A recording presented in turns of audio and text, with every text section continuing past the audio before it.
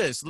What was it like when they shut everything down? Like once you got the word, like, hey, we're closing the facility and we got to figure out where to put you guys.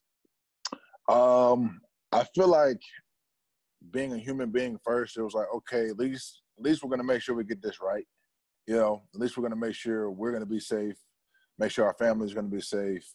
Because I think that was kind of like the top of everybody's, you know, list, was making sure our families are cool. You know, like we're still showing up for work every day. You see other athletes are getting it. You know, it started with, you know, a soccer player over in Europe, and then obviously NBA guys, right? And, you know, we want to make sure, like, we're not bringing something home to them. So, you know, in the beginning of this, that's what it was for us. Was like, all right, cool. You know, kind of sigh of relief there. But then it's also like, you know, no one would have imagined this, right? You know, so, you know, it was just like, all right, let's figure out how to work out and still do stuff. So, you know, you still had guys that were out here in Arizona going to the complex, working out in small groups. And this is before they banned everything. You know, we were like, hey, we're going to make the most of this. We're going to work out. We still got the weather. We still got the field. Let's do it. And then they said, all right, well, then you can't go inside. So, you know, initially that day, I remember the guys that knew they were going to stay out here in Arizona, we said, all right, well, let's go to the weight room. We're going to take anything we can out of here that we can get in our car and take to the house so we can work out at the crib. And that's what it's been since, bro. You know, that's what it's been since. How scary was it?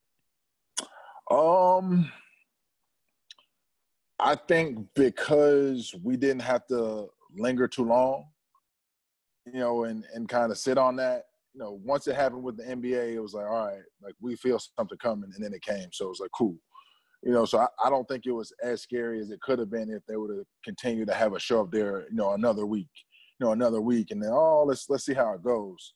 So I think, again, you know, the initial concern was for all of us as athletes, we're used to, you know, showing up to work every day and being sick and keep pushing through it and whatnot. So that was something that we've known. That's a part of our profession. And, you know, much like football with injuries and certain stuff, you know, if you show up sick one day, you're like, oh, I can't play. You know, you got people being like, bro, what's wrong with you? You tripping. So I just think that, again, like the main thing for us was that, you know, we're humans. People got kids. You know, Kris Bryant just had a baby. You know, you had people kind of worried about what they were going to do with the family. So it wasn't as scary for us at the field. But then it got real when they started saying, all right, players are getting it. Let's go home. How did you decide that you were going to stay in Arizona? I just think that knowing that for certain we have this facility out here, for one, that I can get outside over there easy when I need to, because there's what, 7-8 fields to use. There's a bunch of grass. There's a bunch of space where we can go over there and work out and do stuff, and I can run whatnot right away from anyone. And we know it's not open to the public. And then on top of that, Arizona is just an easy place to be able to move around, to be honest. You know, as far as staying away from people, where we live, there's multiple grocery stores. There's a lot of ways that you can kind of, you know, get out of the house, not have cabin fever, but still feel like, all right, we're being safe. You know, we're making sure we're not right on top of people. So that was just a big deciding factor in it, you know, honestly, because Chicago, it would have been great to be home right now. You know, my fiance, she's got family there. They live out in the suburbs, but we just knew, just in case, like, let's not go over here and then end up being stuck over in Chicago for travel, right? You know, so the bottom line was baseball being, you know, easy for me to still, you know, be productive out here, but also we don't want to be stuck somewhere. If we're gonna be stuck anywhere, let's be stuck here. Sorry. Yeah, no, that's I have friends out in Arizona, and they've said, like, throughout all of this that it's been interesting there because there's so much space. And that Right. even with some of the stuff still being open, it feels like they're doing all the things right, but there's still room for everyone to just kind of be. So Right. I imagine that there's some comfort in the fact that you could go outside, because I will tell you that up until about a week and a half ago, it was snowing here. Like Right. that was, and that's like driving Chicago, and it's crazy is we have a nice day today. It's like 70 degrees today. It's perfect. I went for a walk, but we had 2-3 inches of snow on the ground a week ago. Right. So you want to be in the house. I mean, for the most part. Bro, I remember I don't know, it might have been 3 weeks ago now, it feels like, where they asked us to, to kind of put a message out, asking people in Chicago, hey, please stay at home, stay safe, whatever. Don't go out unless you need to. And that was a big concern of theirs, was the weather, because, it had been obviously, cold, snow, rain. And then they were like, all right, we see this forecast coming up. It's about to get nice. We know people are going to get that itch. Come out and try and help us encourage people to stay home, even when the weather is great. And that was, about 3 weeks ago. So that weather, I know, is a huge factor that you bring that up. I already know people in Chicago are like, bro, let's go do something if it's nice. How are you handling not being around like the entire team every day, or not having a season to play, because you guys would be a month into the season by now? So we've been keeping in touch with each other. There's a group of guys out here that are still here. We still, we pick and choose the days we go over to the field. But it's always on our own, bro. It's so awkward, like, hey, like, we're going over here, but like, you don't see anybody. But we do see each other on a Zoom chat. Every week, we try to meet up at least once on Zoom, check in with everybody. Of course, see how everyone's family's doing, how they're feeling. But then we talk shop, we talk baseball. We cut up. We laugh, make sure everybody's good. Some people are barbecuing, with their family sometimes while we're doing it. Sometimes people with their kids. Some people just at the house chilling. Like, come on, man, Groundhog Day. But it's been a great thing for us to stay connected. We all kind of have topics, like we've been watching The Last Dance, of course, and, kind of chiming in on that and, reflecting on, how that's very similar to us right now in our situation. So that's been fun for me. It's been a new fun. It's been a new, a new variable, a new obstacle to have to go through, right? To throw in this, awesome career that I've been able to experience with all these people over these few years. But that's it, bro. Like, for me, I'm fortunate enough, I don't have to worry about, obviously, having a place to live. I don't have to worry about getting food. I'm not hurting. I know there are a lot of people in a lot of situations, man, that can't say that. They can't say they know they're going to be inside, can't say they know where the next meal is going to come from right now, can't pay bills. So for me, I'm calm. I got no complaints. I'm in no position to complain. That's my mindset. Since you brought up The Last Dance, let me tell you about something that happened earlier today. I had a conversation with Joe Madden, and I texted Joe as I was watching episode 3. Mm-hmm. And I said, Joe, I'm watching Phil Jackson and his approach, and it reminds me of your approach. And so I got Joe on the radio show today, and we talked about it. You play for Joe. You're a Jordan fan. You've been watching this documentary. Is that a fair assessment that Phil Jackson's vibe is similar to Joe's vibe? Very fair. Very, very fair. I feel like, especially, how we do in Chicago, we're very sports savvy. I feel like it's a sports savvy city, right? People pay attention to the little details, more than the next city. So it's hard to not throw that in there. The glasses, the white hair, the beards, obviously, the history making, right? And the turn, the turn of time in the city, kind of someone passed the torch to them. You see the organization trying to make something happen, and then out of nowhere, boom. You get excitement, you get winning expectation, and you get out of the box thinking. I feel like that's one thing you probably hear, a lot in the Last Dance is, the way Phil thinks out of the box. So very similar, bro. When did you become a Jordan fan? I saw you rocking that 45 jersey. Mm-hmm.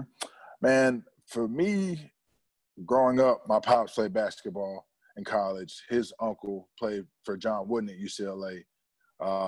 So it was just natural. My dad loved Dr. J. He loved Clyde Drexler. Walt Frazier. Just a lot of names and guys that I was able to watch with him that I didn't get to see play live, right? But then I got to see Michael play live. I got to see him, go through this run with the Bulls in the 90s. I was born in 89. So just with Pops, it was very easy to stay in tune and stay focused to Jordan. So just watching his tapes, watching his games, just watching, what we're seeing now, just getting chills like, dang, bro, this man playing a game out here with with people, and I was at a young age able to tell.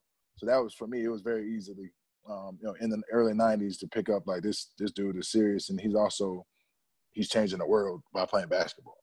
So I threw it out to the people this week. Look, I'm a Chicago dude. I grew up in Chicago. I was 16 when they won their first title. Okay. Uh-huh. And then I was working in the business when the 97-98 team. So there's part of me that's kind of like, am I going to end up in this documentary? Like, am I somewhere holding a microphone in 1998 with terrible hair and terrible clothes? But I'm so curious about how younger people look at this, because you were young when this was happening. You were 9 years old when this whole thing concluded. So what's it like for you as an adult and a professional athlete that's won the championship to look at Jordan now versus what you were looking at when you were a kid? I would say for me, it's very similar to Jay-Z. I remember being 5 years old and playing in one of my boys' driveway in the neighborhood, shooting some hoops, and his older brother coming out in the driveway, listening to his Walkman, and he's like, "Hey, listen to this." And then I hear, dun, dun, dun, dun, dun, dun, dun, dun, dun. I hear Big Pimpin'. I'm like, I don't know what this is. I'm 5 years old, but like, it sounds dope, right? So, Jay-Z was established. He was there. He was changing the world already with music before I knew it. And then I got to grow up listening and see what he was doing in my culture, my age. In 2007, Kingdom Come, he dropped, the whole Show Me What You Got. And then I got to keep seeing him go. But then as an adult, look back and see him like what he did before that. And now appreciate the before, appreciate my present when I was coming through high school and then after. So for me, much like Jay-Z, that's what it was with Michael. Like I was saying, I watched him growing up with my pops, was able to appreciate that, not really understand how great it was exactly what he was doing on the court. But now as an athlete, as an adult, it's like, bro, this shit was hard. This shit he did was hard. And to know he went at it with that animosity, with that enthusiasm at an early age, bro, it's even more impressive as you go, as you get older and realize what he went through to get where he was. Which player do you most identify with? Which player? In The Last Dance, which one do you most identify with? I mean, Michael. To be honest, coming up in my hometown, getting drafted by Atlanta Braves, have great first season, all-star, all this stuff, and then my second year get hurt and have a shoulder injury, but not really know all the ins and outs of, this is a business until then. Coming up through the minor leagues, I worked my ass off, played hard. I would play with little injuries, this and that. But then, it was okay then. But then you get to the big leagues and you realize, all right, same deal, but nah, like this is a business, bro. You feel me? Like to have a GM tell me to go out on the field and try to push back early from a shoulder injury because my bobblehead day is coming up next Wednesday. Like, bro, I know I'm not ready to play, right? But my GM's like, nah, I need you to come and get out here on the field and be back to ready to play when the team gets back to Atlanta. And I'm like, okay, what's going on here at 21 years old? So I related to that stuff, and then having to overcome that stuff and kind of duke it out, a little bit back and forth on the business side with my organization, early on in my career, and realize like this is something else besides just me playing ball. I want to go out here and win, and they got other stuff on their mind. Is it hard because you've been playing baseball at a high level since you were a kid, like you love the game and it comes across. Mm-hmm. Was it hard to understand the business aspect of the game? I would say, I don't want to say hard to understand. I would just say hard to overcome, to a certain extent. I feel like a lot of us, you see Scotty, he went through with that, in The Last Dance. But I feel like a lot of us not knowing that, especially, someone coming out of high school, you love the game. You get here, you just want to compete. You just want to have fun. Like, you're used to the failure and the struggle. That happens. Like, play baseball your whole life. You're going to lose. You're going to, have slumps, whatnot. But then when you have people, telling you you're something you're not, trying to make you be something else, trying to hold you down when you're hurt, just all this stuff, just trying to make you a lot of things that you're not. They create a lot more obstacles. So I would say that's the toughest part about dealing with the business side when you want to just go play and you just want a ball. I feel like your teammate KB did a great job of navigating this from the time that he got to the major leagues. But even this past spring training, I thought that he did a masterful job of being like, look, I love baseball and I love the Cubs, but I do understand that this is a business. For you guys in the clubhouse, what was it like to see him handle that as professionally as he did? I would say, personally, I knew what he was going through. You know, I've been there, and I've kind of had that, you know, respect and admiration since I got to this team, just knowing what that was like. So I've always tried to, you know, not sugarcoat anything for him, but just be understanding of that with what he's going through on a daily basis. But I think as a whole, you know, we were all kind of like, you know, waiting to see, you know, how's he handling it? How's he going to handle it? What's going to happen? You know, because we know it's a lot of pressure, and with as many things as he's done in the game, you know, you want to say he has every right to not be happy, or he has every right to speak however he wants to speak, right, in this situation. But at the same time, we all know, like, how dope it is, how fun it is to have a winning group here in Chicago, and what it's like to try and win the World Series. We just were hoping that nothing shook him so much that it was going to come out in a bad way and make him look like someone he's not. And I feel like all in all, bro, like, he was the MVP that we know he is. And to me, he hustles. He's a humble MVP, you know, regardless of the struggles that they go through on a daily basis of expectation. He's a humble person, and I'm happy that he came out on this side of it. And he seemed very, very relieved, you know, on top of having good news that his wife was doing well at the time with the baby on the way. And now, you know, fortunately, that they seem to be doing well with that. Your clubhouse seems to be filled with mature dudes that get it. How hard is that to have? Because, I mean, I'm sure you've been in some clubhouses that didn't have all of that. I'm gonna be honest. I've been super fortunate. I think you know, the 7 playoffs in 10 years, you know, says a lot of that, about that with the clubhouses I've been in. I came up in a very veteran-filled clubhouse in Atlanta early on when I was 20. I think this, honestly, stepping into Chicago's clubhouse when I first got here was the toughest, and for the right reasons, though. Because, bro, you got these dudes young as hell, right? No, nothing but the Chicago Cubs of today, where everything's first class, world class, new clubhouse, new stadium, bringing in Joe Madden, nothing but positive vibes, right? And they know nothing but success. You know, in 2015, playing against them, you see them take a huge leap in franchise history, but sports history, and like, all right, look, we're going to go play against the Cardinals in the first round of the playoffs, first time it's ever happened, and then we're going to make the NLCS in a year where we weren't even supposed to be here yet, right? So that just does something to someone, bro. It brings a lot of things at you fast. Then you go win the World Series. You got Addie Russell, youngest player to hit a grand slam in World Series history, and you just hope that all the success doesn't not break these guys down, but doesn't cripple them, because I know what it's like to lose. I know what it's like to not have a team that has everything we had, and they had to learn that. And I think that's what it was like this past year, you know, not making the postseason.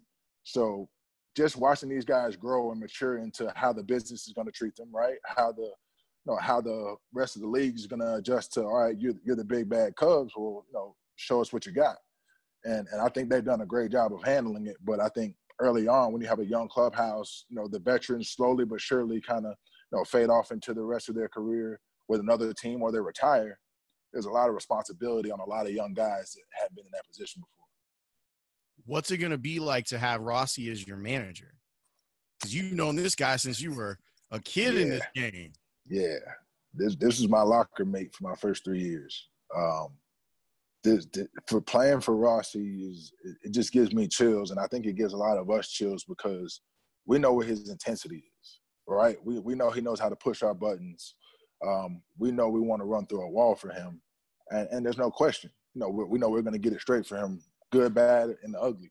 And I think that goes a long way with a group like ours, you know, who got some guys right now, you know, possibly going into free agency, some guys with contract talks, some guys, Lester, pushing for Hall of Fame stuff. You know, everyone's kind of in a different spot right now. We talked about, you know, last dance kind of vibe. You know, the front office is in a different spot. So I think he's the perfect guy for right now. And I gotta once again say hats off to the Cubs for doing that. You know, knowing when to pull the trigger and get Joe Madden in here, and also realizing like, hey, like this is where our group is right now. They need to hear a different voice. They need to hear a different message because this is not the same group that walked in here in 2015. What makes Rossi special? Oof, man, there are a number of things. I'm going to start with selflessness. You know, his book is, you know, not trying to plug his book or anything, but it's called Teammate. But it's called that for a reason. You know, that's not fake. You know, coming from him, being a catcher that has been a starter in this game, been to the postseason, won multiple World Series, been a backup to a lot of great catchers. No, he is a guy that never stops watching the game, never stops trying to get an edge during the game. And as a backup catcher in his role, bro, he's always watching everything. He's trying to give you, you know, whatever it is you need. If you need someone to be silly with you and funny with you, come on, he's got you. If you need someone to tell you to sit down and shut the fuck up and watch the game, he's got you too.